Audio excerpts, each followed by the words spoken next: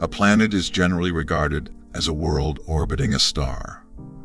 There are, however, many planets that do not orbit stars, but rather drift through interstellar space.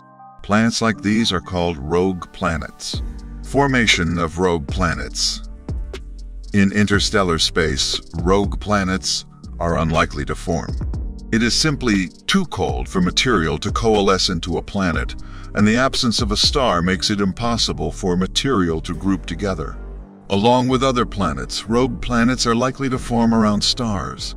As many as 100 planets can form during the formation of a solar system, although most solar systems contain less than 10 planets.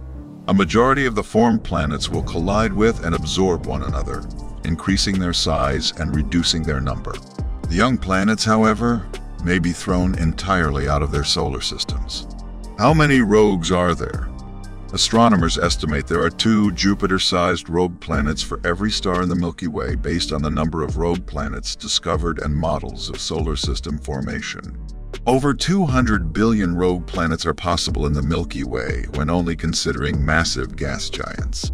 Is life possible on rogue planets? It is unlikely that life could exist on a rogue planet without a parent star to provide heat and without a habitable zone.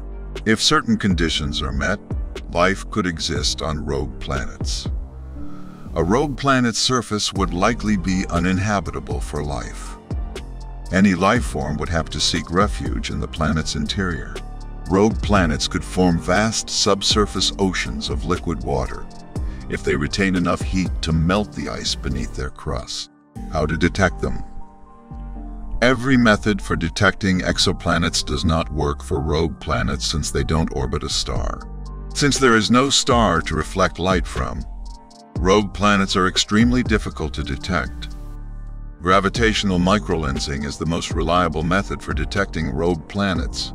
Planets' gravitational pull can cause distortions in space as a result of this method. Astronomers search vast areas of space for gravitational microlensing in order to find rogue planets. Currently, this is the only method used to detect rogue planets. Thanks for watching.